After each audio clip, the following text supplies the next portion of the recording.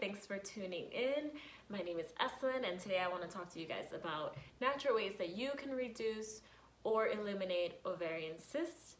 Before I get right into it, I just want to ask you guys if you can please subscribe down below, give me a thumbs up, and also make sure you comment if you have any questions. Please share your story. I want to start with my personal experience. I was having some pelvic pain, and I went to my gynecologist who did a transvaginal ultrasound. And when she saw the ultrasound, she noticed a cyst that was bigger than normal.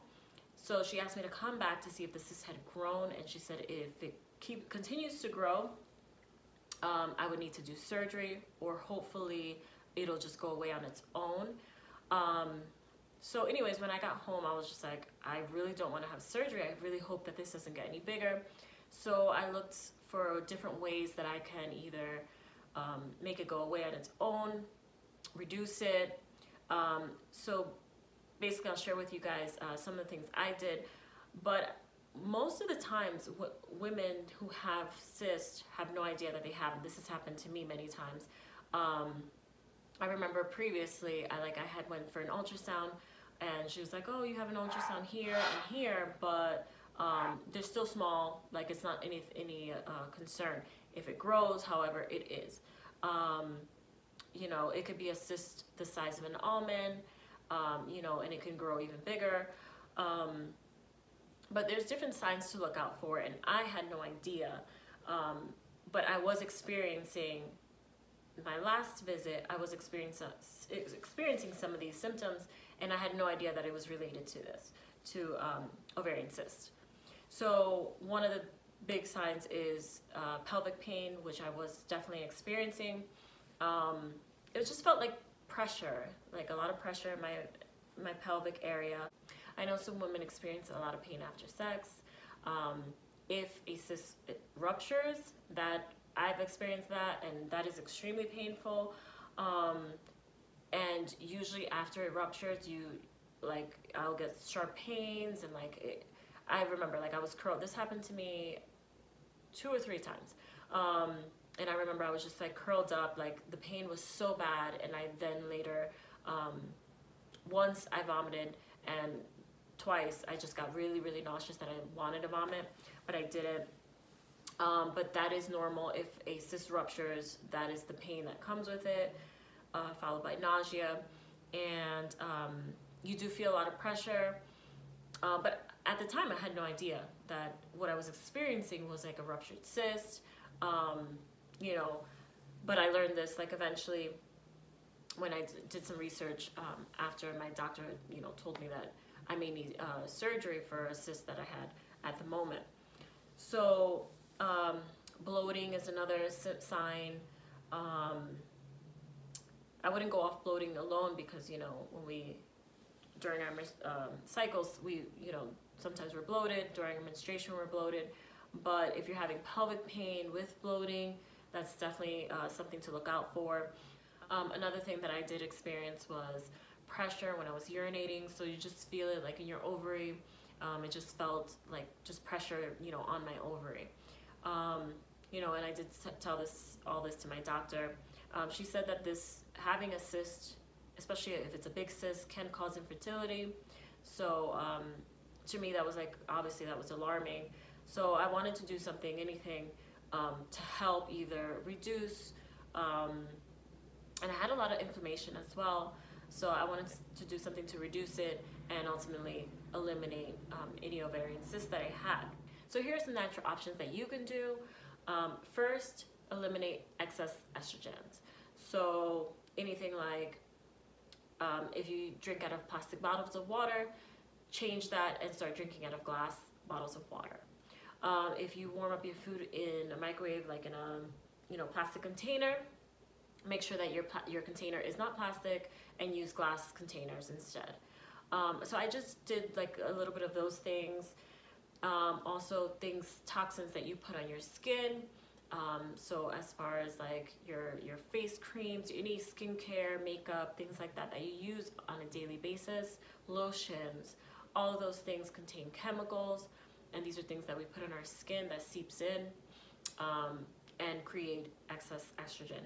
So you want to look out for things like that. You can also check out my previous video that I did, and I will leave it at the end of the video. You guys could check that out on skincare. So also soy, try to eliminate and reduce your soy intake. If you drink soy milk, change that to almond milk, coconut milk, oat milk. Any of those are great. Number 2 is DIM, and it helps support the body's estrogen balance. Here's the supplement that I take. And you can find this on Amazon. I'm going to leave the link down below on the one that I use. And what it does is that it balances your bad estrogen, any excess estrogen, with good estrogen.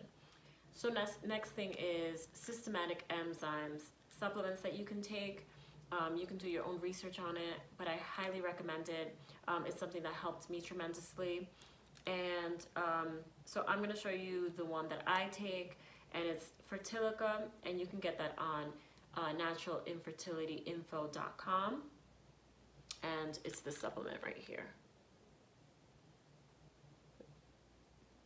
There you go. Fertilica. And basically you take 3 capsules daily on an empty stomach, at least 45 minutes before meals with water. So I highly recommend this. And what it does is that it reduces the size of the cyst, or it eliminates it altogether. And it worked for me. And again, guys, I'm talking about my my own experience. It definitely worked for me. And when I went back to the doctor and did an ultrasound, my cyst was gone. And like I said, it was, you know, it was a fairly big size. And when I went back, it wasn't there anymore. I highly recommend looking into systematic enzymes, especially if you suffer from always getting cysts. Definitely look into this. It's a great way to reduce and or eliminate your cysts for you. Also, another thing that I did was I did castor oil packs. So I'll leave a link down below also, and you can get castor oil packs, and you could just put it on your pelvic area, and it increases circulation. It also removes any excess tissue that you've had from previous cysts, or, you know, it helps clear the area of toxins, and like I said, it helps circulate and bring circulation and blood flow to the area. So I highly recommend looking into castor oil packs, and again, I'll leave the link down below. However, do not do any castor oil packs while you are while you're menstruating. It is not recommended, so please wait until you're off your period, and then you can start your packs after. So these are just some natural things that I did to avoid surgery or any scar tissue or things like that. If you have any questions, please comment below, and I'll be more than happy to chat with you about it. I do highly recommend talking to your doctor about this.